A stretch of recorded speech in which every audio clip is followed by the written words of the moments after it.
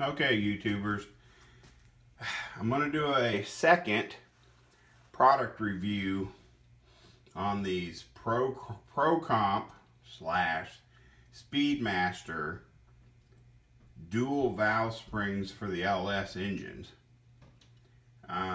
In my first review, I was guardedly optimistic that they were going to be okay, that everything looked okay, everything was going to be usable.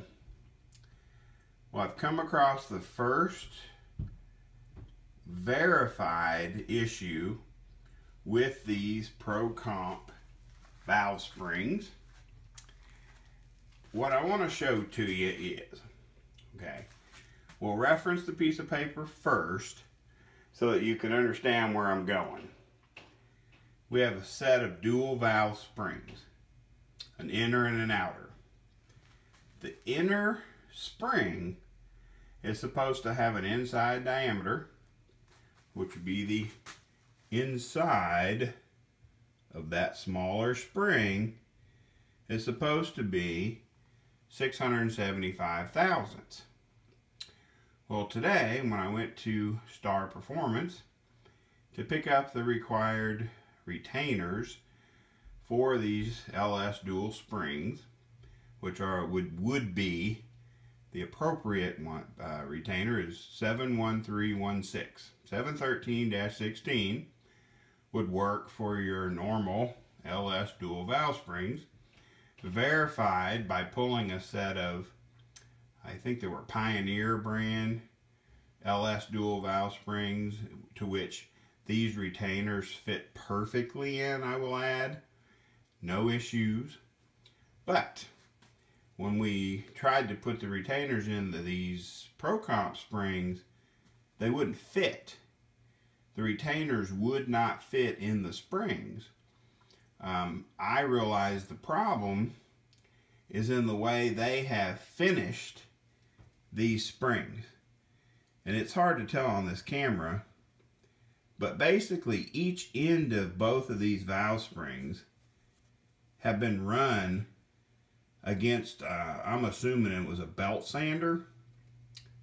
The only thing I can think of is they just put it on a belt sander and cleaned up the irregularities or something on the bottom of these springs.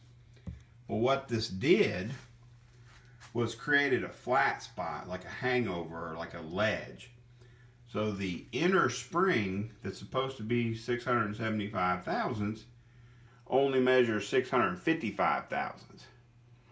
So basically that belt sander, or whatever they used, could have been an orbital sander, who cares, but whatever they used when they tried to doctor or treat the end of these valve springs has made a flat surface that hangs over the inside diameters, and in some instances a little bit on the outside. So basically you're down 20 thousandths where your stupid retainer can't fit inside of the spring.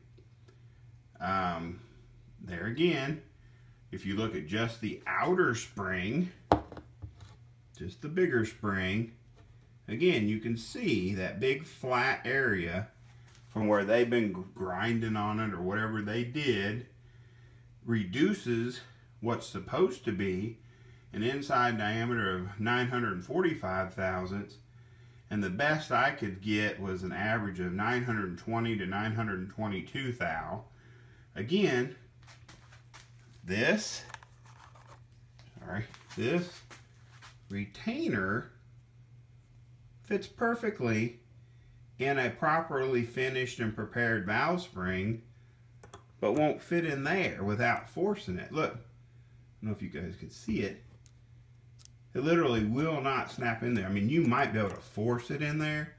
If you pushed hard enough, you might be able to get it, but I doubt it. So basically, I'm stuck with this dilemma, because even the outer diameter, which I don't even care about, is supposed to be 1290, and they're measuring 1305. Okay, big deal. I don't really care about that. If that retainer would have fit inside those springs, I would have had no issues with at least trying them and see how they ran. Now, I'm questioning every single aspect of their quality control. Even down to the material selected to make the spring.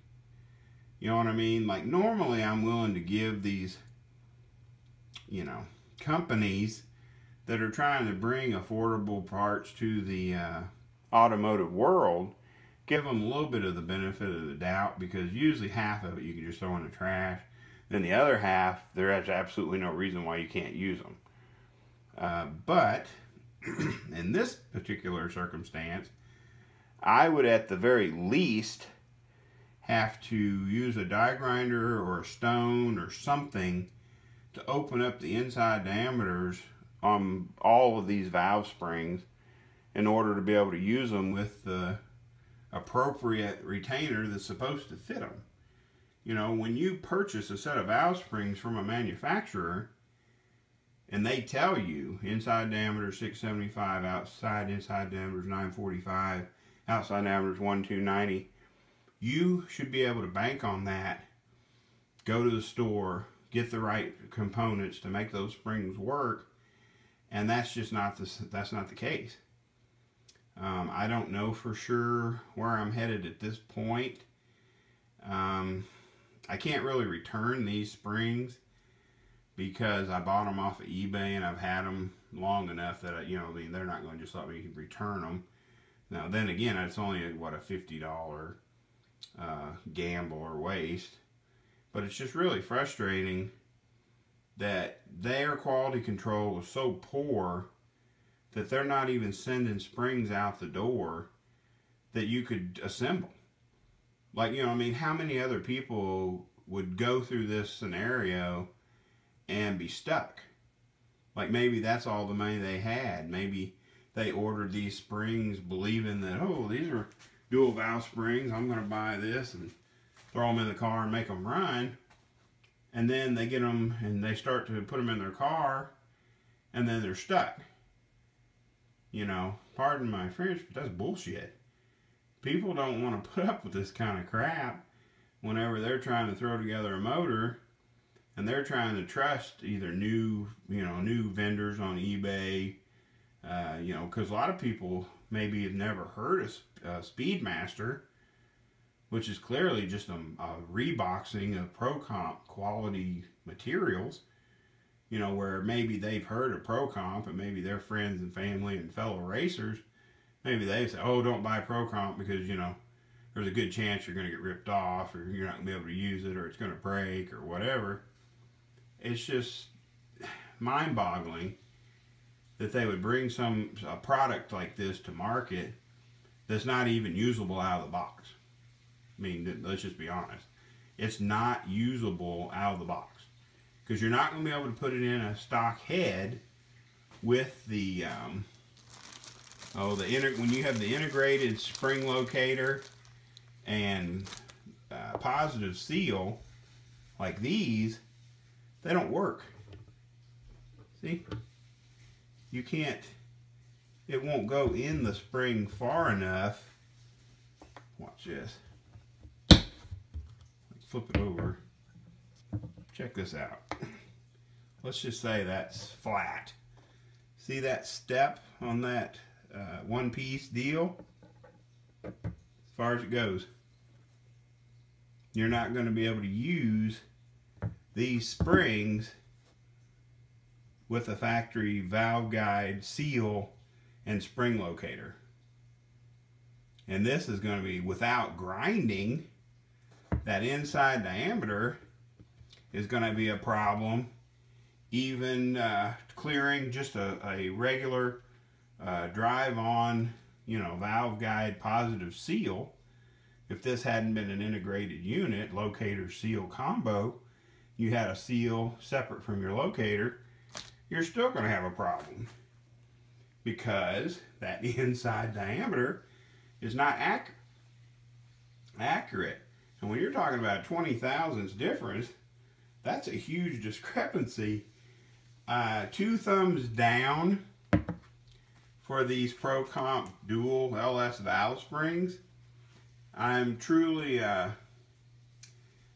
you know, I'm somewhat disappointed because it should have been an easy, you know, buy the right retainer, excuse me, buy the retainer seal setup and locator if required, and put them on and run them.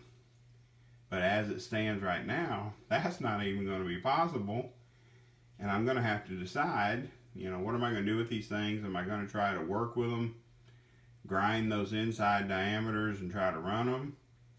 You know, because I truly wanted to see if they would run okay on the engine, but holy crap, is that really worth all that effort and work to, you know, make these things fit in the engine? Probably not, but I'll do some more thunking on it and see what I want to do and how to proceed forward in the 4.8 turbo build, because I'm trying to build it on the strictest budget possible so that anybody and everybody can duplicate it if they wanted to. So anyway, that's my negative product review on these ProComp / SpeedMaster LS dual valve springs. Thank you.